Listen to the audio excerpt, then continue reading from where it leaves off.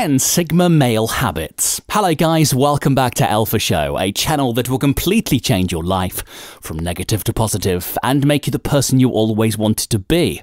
After this video, you will learn the typical Sigma male habits and know if you are part of this rare male personality group. Everyone has a thing to say about alpha and beta males, but only a few discuss the enigmatic Sigma males. This group is an outsider, mysterious and yet successful at what they do. An average Sigma dude is the direct opposite of the polar alpha guy, yet he could attract more ladies than the latter. I'll discuss the salient habits that set Sigma males wide apart from every other type of male personality. With that, I hope you learn how to become a Sigma male if you are not one already. Who is a Sigma male? This is a man within the socio-sexual hierarchy who prefers to live his life outside of the normal social dominance hierarchy. Sigma males share many habits in common with the alpha archetype, even though their tendency to walk outside of the confines of traditional social dominance hierarchies places them apart and makes them different. The typical Sigma male is majorly defined by his tendency to leave the traditional social dominance hierarchies of modern society. This type of man treads the solitary path, and they are sometimes called wanderers or lone wolves. 10 Sigma male personality habits. Number 1, he doesn't follow the crowd. Sigma males are nonconformist by nature, and they don't try to stand out or get noticed. They know who they are and are comfortable with it. Sigma males are not interested in looking for validation or self-branding. They go about their business with a sense of purpose and mission, and don't concern themselves with petty things going on around them. A Sigma male just goes around doing his own thing. A Sigma male moves to the beat of his own drum. If the herd is heading to the right, the Sigma male will tend to go left. There are several reasons for this. Firstly, it is because this type of man values different things than other men. An overwhelming majority of other archetypes are going to place a priority on how a certain action or trend will affect their societal status.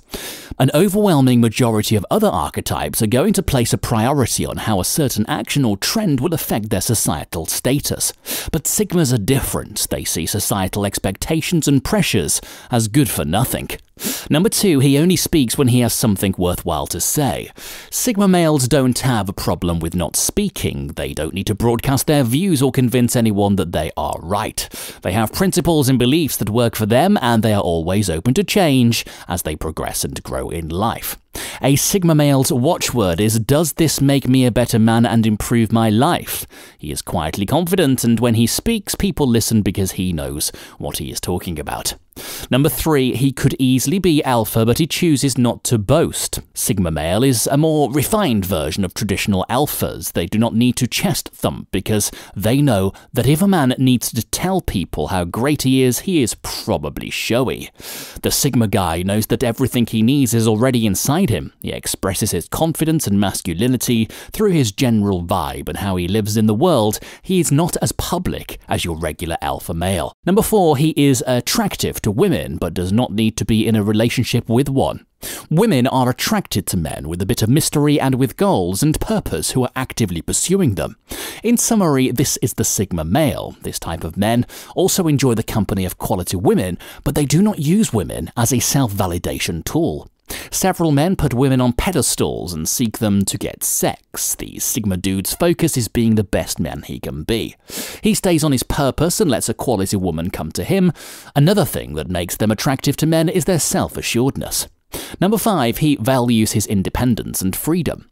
Given the nonconformist nature of the Sigma male, he will work for himself or have a goal for himself and be actively towards that goal. He values his independence and freedom and finds it difficult to be constrained by a job and a boss and the social norms and political correctness that goes along with it. The idea of asking for time off to travel and leaving that decision in someone else's hands makes the Sigma male smile and shake his head. Additionally, the Sigma male is probably the most self-sufficient of the male archetypes. It is common for such type of men to travel. They may not even own an apartment or house. They may be just as comfortable with less but a backpack of essentials as they would with a home of their own. This is owing to the fact that Sigmas are strong natural survivors, and since they are almost always lone wolves, they quickly adapt to taking care of themselves. They feed themselves and earn their own money, they foot their own bills, they provide themselves with their own company, companionship, nurturing, and value in life. If they desire something, they go all out and get it. If they need something, they will find a way to get it on their own. Number 6, he is comfortable in any environment. A typical Sigma male is naturally comfortable in his own skin. When he is in a new environment, he doesn't concern himself with "do they like me?" or feel inferior or nervous as a result. He understands that he is a high-value man. Of course, he would not say that or try to convince anyone of it, because he doesn't need to. He knows it. How he carries himself and speaks boldly to convey the message. He likes meeting new people from different backgrounds and tries to learn something from all of them. Sigma could work standard jobs and may even spend time with family, friends, and/or dating partners. These situations demand a particular level of assimilation into their respective social dominance hierarchies, and a Sigma male rises to the challenge in an effective way. But bear in mind that he is also able to escape depending on these hierarchies or environment. In other words, he may go to work and do his work as he's supposed to, but he will not be dependent on his boss, his co-workers, or the income to maintain his happiness or life.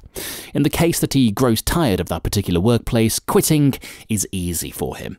Even if he is well beloved and well respected by the others in his environment, he naturally avoids entangling himself in such a way that quitting would be problematic for him.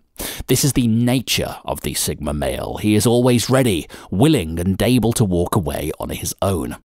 Number 7, he has presence and charisma. A Sigma male carries himself with dignity and self-respect.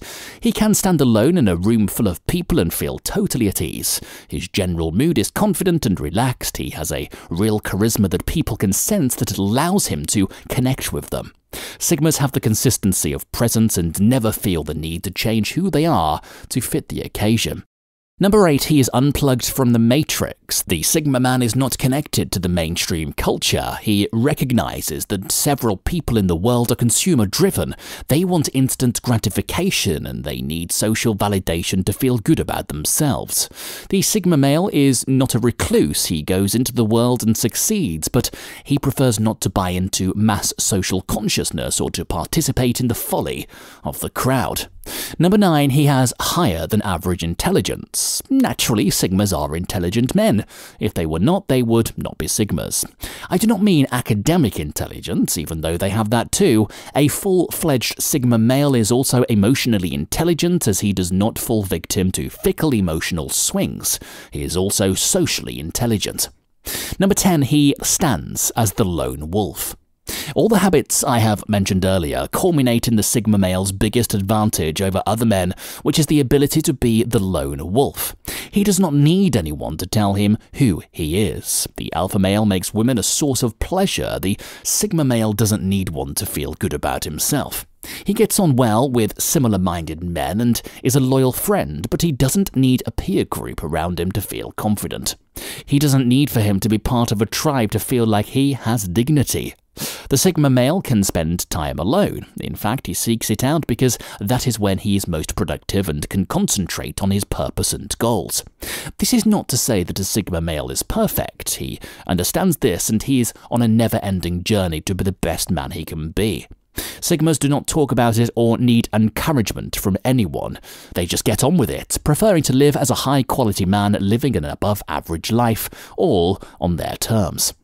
Other things to know about Sigma male. Where does the Sigma male fit on the socio-sexual hierarchy? The definite role of the Sigma male archetype in the modern socio-sexual hierarchy is highly controversial, but it describes a man who goes his own way, living as a lone wolf. The term is often used together with the MGTOW philosophy, which is men going their own way. Men who believe in the MGTOW thought to tend to see themselves as Sigmas. They view the thought of walking away from socio-dominance hierarchies and becoming a lone wolf as similar to the MGTOW idea of walking away from women and modern society. But despite the clear ideological connection between the Sigma male archetype and MGTOW, That is not the only filter through which to view the true identity of the Sigma male. To get a clear view of how a Sigma fits into today's socio-sexual hierarchy, we need to examine how the various male archetypes fit together. What motivates the Sigma male? Imagine this: a king in his court is filled with servants and a travelling storyteller or wanderer who visits the king. Now, the alpha male is the king, the helpers or servants are the beta males, and the travelling guest is the Sigma male. The Sigma male may eat with the king, and he may even hold the king's favour. His successes or exploits, while not necessarily popular, may earn him admiration and respect. He does not take a wife, but he sleeps with his pick of the most gorgeous women from the king's court. Then he quickly leaves the court to continue his journey. Unlike beta males, the Sigma male does not lust for the king's power or favour. In fact, he perhaps genuinely never cares if the king likes or dislikes him. This is because he views positions as meaningless. He doesn't compete with the betas because he doesn't care enough about the social dominance hierarchy to bother with trying to get himself a place within it. Sigma males are not interested in tribal links. Typically, alpha males spend more resources climbing through the hierarchies and building tribes. Consequently, they reap the rewards of strong tribal links, tribal resources, and higher social status. The advantages of these tribal investments are valuable, but the alpha male also has huge responsibility, effort, and stress in exchange for the benefits. Don't mistake the Sigma's rejection of society as a response to being hurt or alienated. Rejecting society as a response to being hurt or alienated is actually an Omega male trait, and it should not be confused with Sigma's behaviour. Sigma males do not reject society because they were hurt and are feeling sorry for themselves or shunning themselves. Sigmas have not given up on society out of frustration, unlike Omegas.